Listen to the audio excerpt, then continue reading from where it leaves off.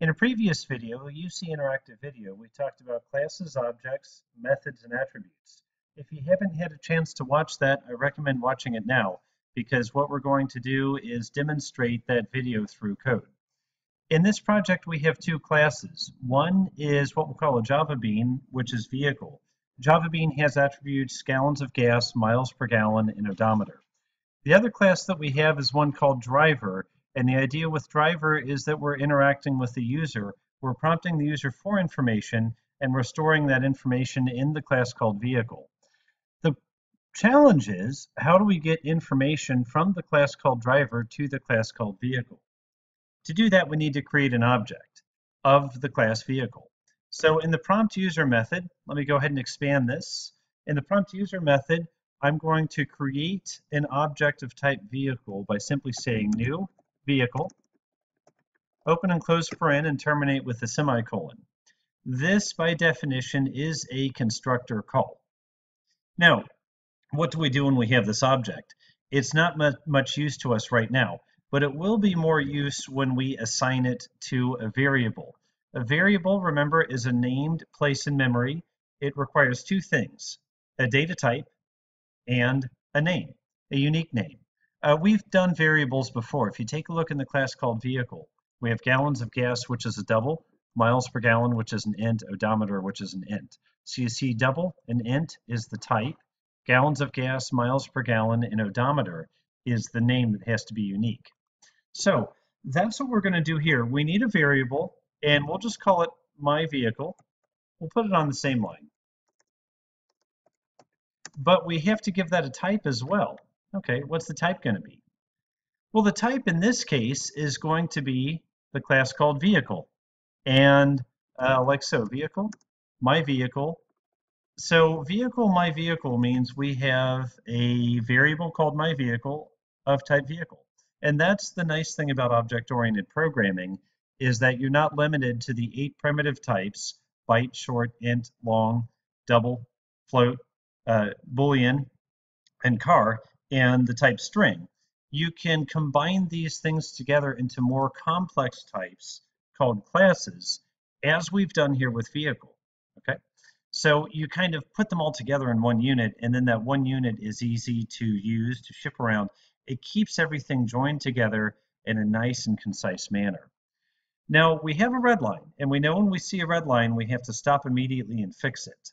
And the reason we have a red line here is I have to assign the object I've created here to the variable that will store that object on the left. And the equal sign is our assignment operator. What that means is do whatever is on the right of the equal sign, and then take the result of that operation and store it in the variable to the left of the equal sign. Be careful with this. The single equal is the assignment operator in Java. It is not testing for equality as we do in math. In other words, when you see the equal sign in math, it tends to say one thing equals the other.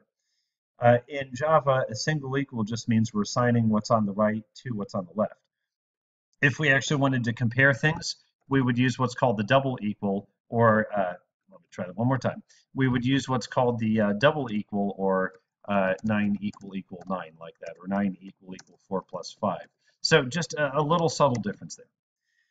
So let me put a comment here: create an object of type vehicle and store it in the variable vehicle, my vehicle. So I named it my vehicle. What are some rules around variable names? We typically use camel case, which means the first word is entirely lowercase. Every word thereafter, we uppercase the first letter. No spaces. We can include numbers in variable names, but not as the first character. And to be honest, we don't frequently do that. If you find yourself making variables called test1, test2, test3, or var1, var2, var3, that's bad practice. The variable name should be very descriptive of what it's storing. The more descriptive your variables are, the less you have to do these inline comments. So we prefer to have readable code over unreadable code that has to be commented to make it readable. Honestly, I avoid abbreviations because you tend to forget how you abbreviated something. So you can make a variable name fairly long before you run out of room. So I tend to make variable names very long so that I don't have to abbreviate, remember what the abbreviation is, and I know what the variable's doing. Okay, nonetheless, we now have this variable.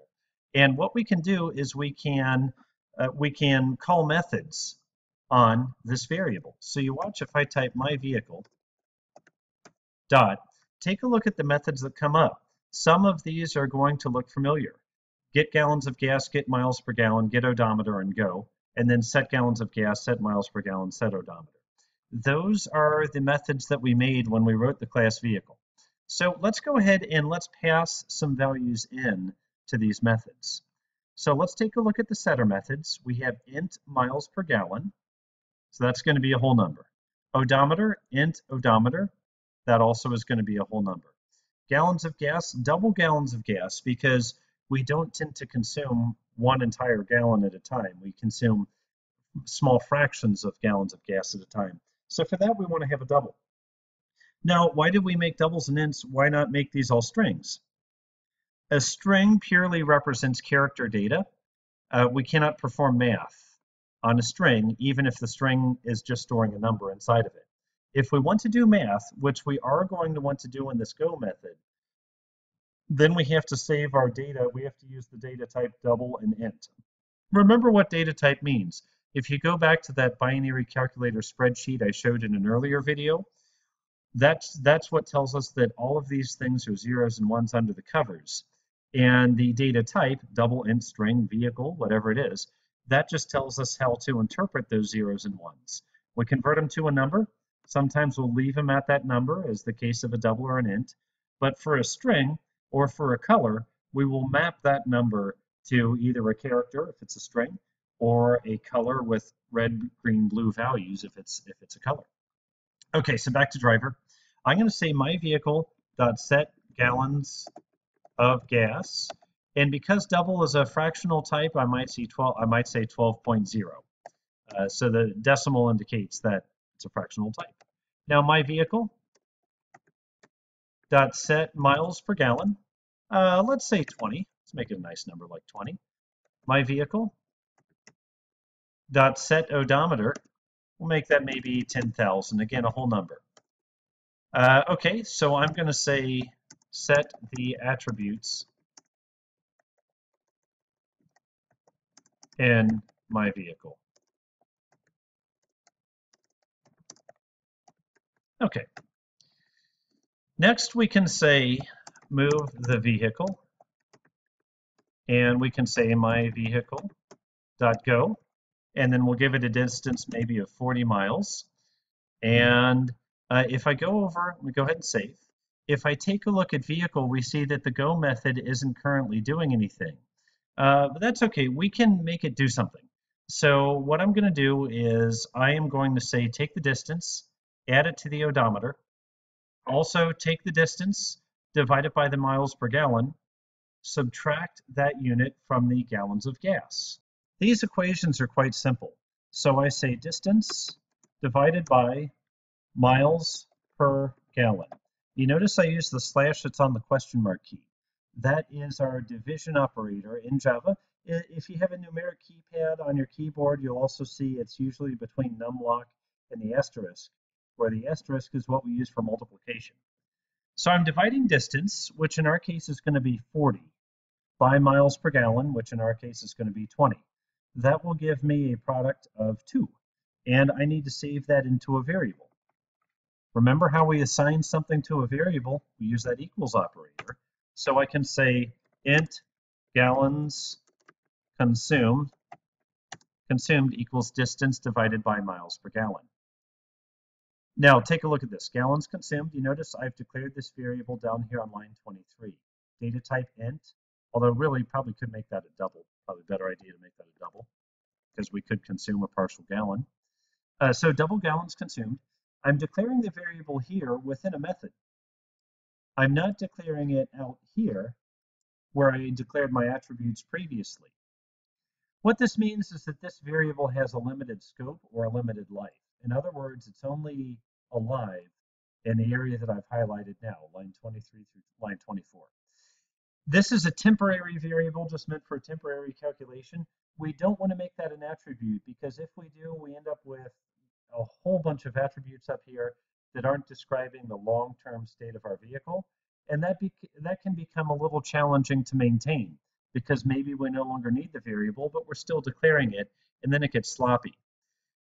When we write a program, we want to housekeep it frequently. We don't want to have dead code or things that are sitting around not used, because as a programmer, that's more time that we have to look at that stuff and think about what it's doing, and that's wasting very valuable time. So when possible, it's best to make a variable a local variable, or in other words, declare it within a method. And how do you know? Well, you just know, is this something I'm going to use in another method, number one? If so, should be an attribute. If not, it should be a local variable. Is this something that describes the long-term state of an object? Gallons consumed is really temporary, so no, it's not. So its best position is within a method. Okay, let me add a comment here. Compute the gallons of gas consumed during this trip.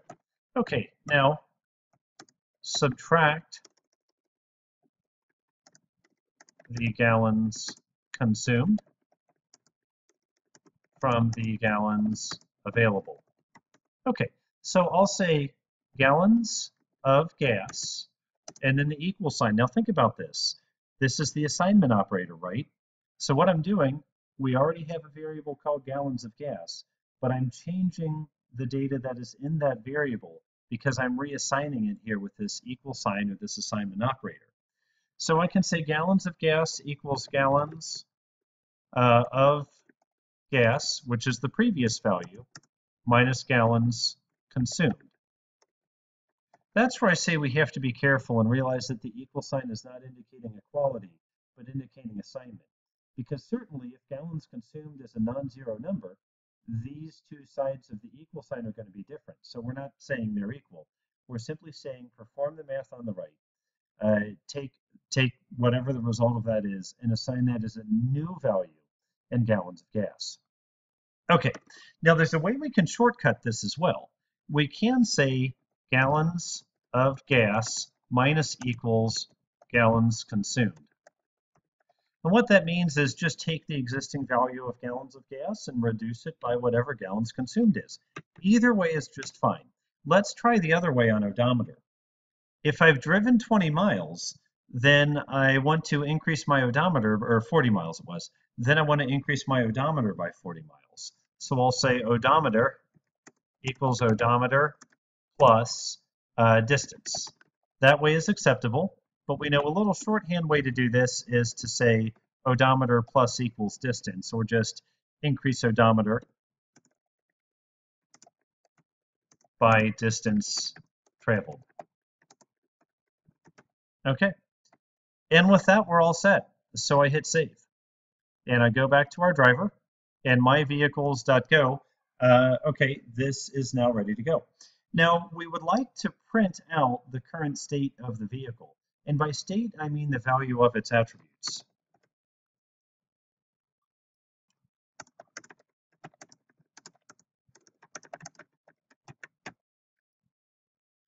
Now, for this, we could call each of those setter methods. We can take that, we can assign that to a variable, print out the variable. We can do that with each of these setter getter methods. But honestly, there's a quicker way to do it. Chances are we're not going to be the only one interacting with this class called vehicle. So a better way to do this is to make a special method. This is just kind of one that's special in the Java programming language, one that's called toString. So I type in the word toString, and I hold Control and hit space. And when I hold Control and hit space, I'm asking NetBeans to help me out. Because this method is special, NetBeans knows what I want to do here. It knows I want to override this method toString. Don't worry about what override means just yet. Just know this is a little shortcut that we can do to get this special method. What I'm going to do is take a look at the toString method. You see it wants to return a string. that string is going to represent the current state of the vehicle. So I'll say return gallons of gas, and then plus gallons of gas, plus double quote, and then odometer, and then plus odometer, and terminate with a semicolon. So whenever we call this method, it's going to return this string to us. And notice there's a subtle difference here. Any text that doesn't change is contained within quotes. Any text, or I'm sorry, any value that's variable, or in other words, can change, is not enclosed with quotes. That's very important. So if you put a variable name in quotes, you're not going to get the value of that variable.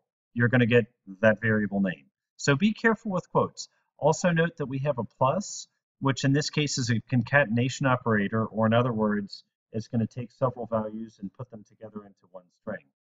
Okay? We have to have this return statement, which means when we call the method, we are going to generate and return this value, and whatever we're returning, the data type of what we're returning has to be the same as this method return type here. Okay, so now let's go back to driver.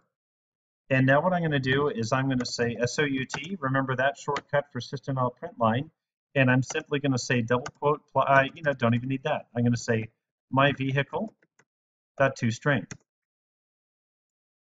Okay, let's run the program and see how it works. So I simply press play.